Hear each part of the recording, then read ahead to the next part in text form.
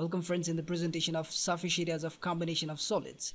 Here in this video onward, we'll be talking about many different types of the geometrical solids like sphere, hemisphere, cone, cuboid, cube, and many more, cylinder and many more, and we'll be combining them, and the combined figures, surface areas will be trying out to find out, and related to that mensurational problem we'll be solving up. Alright, so here I have the very first question, and the question is saying Rashid, it's a name of a boy. Alright, Rashid got a playing top. Here is in the figure, a top that is to swings, with the help of a rope. I hope you have played in that childhood. That is also called lattu. It's in Hindi, and as a birthday present he got this shape of object, playing object, in his birthday present, as a birthday present, which surprisingly had no color. Okay, it was colorless. Oh my god. Birthday gift without color, not attractive. He wanted to color it with his cadence. Okay, he wants to color it. The top is shaped like a cone surmounted by an hemisphere. Yep, here is the cone, and that is surmounted by the hemisphere. The entire top is 5 centimeter height. So here you're looking, the total height of the top is 5 centimeter, and the diameter of the top is 3.5 centimeter. Okay, so the diameter of this top is 3.5, so it means the radius will be 3.5 divided by 2. 3.5 divided by 2, that will be the radius, and same will be here, 3.5 divided by 2. All right, so and similarly, this height also will be the radius. This will be also 3.5 divided by 2 centimeter. Okay, okay, so find the area he has to color. Okay, so what is the area he need to color up here? So to color, first we need to find out the total area of the top of this top, and this is actually made by the two solid figures. And the first solid figure is here, this hemisphere, the top portion, just like a half, half hemisphere. I mean, just like a ball, eating ball, in which you put the food. I mean, you eat the noodle or anything, whatever you put and you eat. Just like that ball, it is, at the top. And the below is just like your birthday hat, I mean the cone. All right, just like the ice cream cone. So we need to find out the area, the surface area of this hemisphere first, and then we need to find out the surface area of this cone, and then we'll be adding up the surface areas of this both hemisphere as well as the cone, and that will be the total area of this top. And once we get the area of this total top, we will get the area which we need to color. And that's the solution of our answer. We need to find out the area that we need to color up. So first, total area to be colored. All right, so what are the area that we need to color? First, we need to color the surface area of the hemisphere, and that should be curved surface area, because in the inner section it may be hollow or whatever. So just we need the color curved surface area of hemisphere, and then plus the curved surface area of this cone. All right, because we don't need, I mean, this section will be, it will be something like this, it is made with something like this. Like initially we had a cone. All right, let's say we had a cone. This was our cone. All right, so we just need to find out the area of the of this outer region, just the outer region, and that's our curved surface area. All right, we need just this much, so that's our curved surface area of cone. All right, and what is hemisphere? Hemisphere, actually we are going to surmount over it, the hemisphere, a ball like structure we are going to put in over it.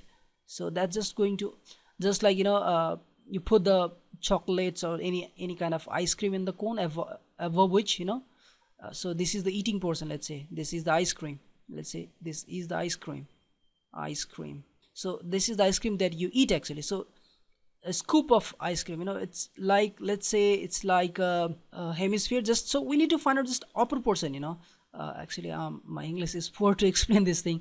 Well, just the upper region we need to find out, because inside we don't have to find out the area, because that is attached with the circular face of the cone. Right, circular face of the cone and the circular face of the hemisphere has been attached to each other, so we don't have to find out this portion. So just we need to find out the curved surface area of this hemisphere, and so does the curved surface area of the cone. All right, and that together will give us the total area we need to find out, curved surface area of the hemisphere as well as the curved surface area of the cone. So let's go further. And you know what is the curved surface area of a hemisphere? You know, you very well, you know, because if we have a, let's say, sphere, right? So in a total sphere, the surface area of the total sphere is 4 pi r square. So if you make it, you'll get a hemisphere, you know, you'll get a hemisphere. So this hemisphere's surface area will be definitely 4 pi r square divided by 2. It's 2 pi r square. So here when I'm writing 2 pi r square, you need to understand this is just a curved surface area, right? Keep in mind curved surface area, because hemisphere surface area is 3 pi r square. How? Also you see the complete circle's spherical is 4 pi r square. So if I'm just drawing half of that, then definitely it is 2 pi r square. Yes, this is 2 pi r square. But my dear friend, when you cut a sphere, let's say from here you're cutting, while cutting, you know, you'll get a circle here, a kind of circle here.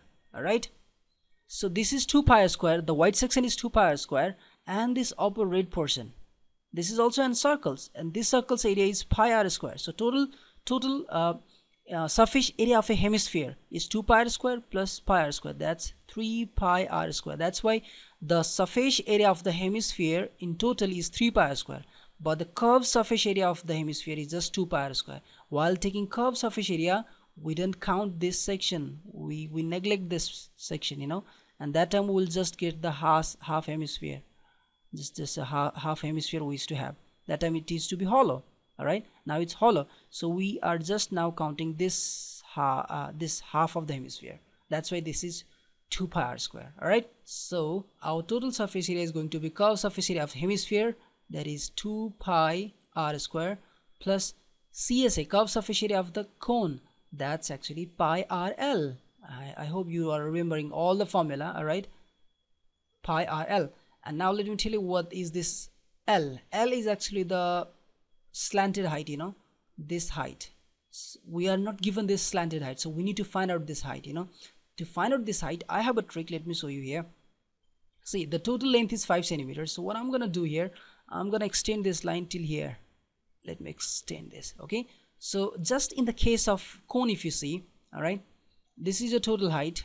All right, this is the total height of the cone, which I'm just counting from this region to this region. All right, this is h. So total is 5 centimeter, and this is 3.5 divided by 2. So this h is going to be 5 centimeter minus 3.5 divided by 2. So it's going to be 10 minus 3.5 divided by 2. So it's going to be now 6.5 divided by 2, 3.25 centimeter. So you got the height, and you know already the radius, that is 3.5 divided by 2. So this is a right angle triangle, you know, and in right angle triangle, you know, in every right angle triangle, the square of the hypotenuse, that is square of the hypotenuse, is equals to the sum of the square of the perpendicular, I mean this opposite, and the base, plus base, that is r square. All right, and that's equals to now h square, that is 3.25 square, and radius is 3.5 divided by 2, that's 1.75 square. So further L square is going to be 3.25. Let me do from this calculator. So 3.5 square plus 1.75 square, this together is going to be 13.625. So from the calculator I'm doing the under root of this. All right, that will be faster, you know. If I'm going to do manually, it will take a lot of time. And if you don't know how to find out manually the square root of, then please feel free to comment below this video. I'll make another video to find out the square root of any number. All right, so we got square root of this 13.625 equals to 3.69. all right, 3.69 is our slanted height. So now let's find out everything, you know. Pi we know, so let's take outside pi. So it's 2 r square plus L, and pi, the question is saying we need to take 22 over 7, and 2, and r is our 3.5 by 2, that is 1.75 square, it's multiplication, right? And then plus L, and L we recently find out 3.69. So altogether 22 divided by 7, And now here let me do it's 1.75 squared times 2. From the calculator it's now 6.125 plus 3.69.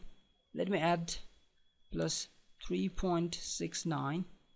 it's 9.815 divided by 7 into 22. all right, divided by 7, so it's going to be 30.847. all right, 30.847 centimeters square. So this much area Rashid has to paint. all right, so this is the total surface area of this top, and this much area he need to paint. all right, this is how we need to find out the solution of the questions in which the two or more than two solid figures have combined to each other, and we need to find out the area. all right, so we have to add each and every point. Most of the time while the solids combine, we have to use the curved surface area. Maximum time we need to use curved surface area, but it does not mean that every time we need to use the curved surface area. Sometime we may have to use the complete surface area. It all depends on the how we are understanding the question. So we're gonna take a look on each and every type of the question. This will definitely help us to learn more and more about the combination of the solids and the surface area, and later we're going to talk about the volume of the combination of the solids. all right, see you in the next video. Goodbye.